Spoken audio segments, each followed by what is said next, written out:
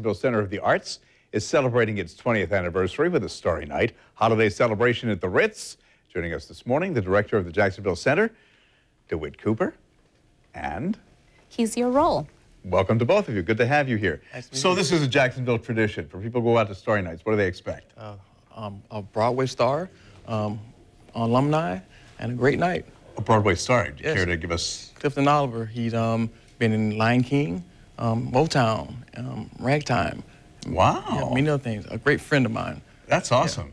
Yeah. And these young ladies are going to perform. Tell me what they're going to do. Absolutely. Well, actually, there was a piece that was choreographed by former Rockette, Desiree.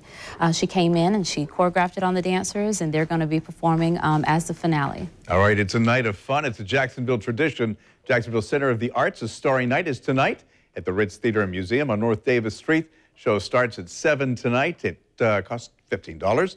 The reserved seating is $25. You can buy tickets by going to starrynight.myevent.com. Made it easy. You'll find a link on newsforjax.com. Just look on the morning show page.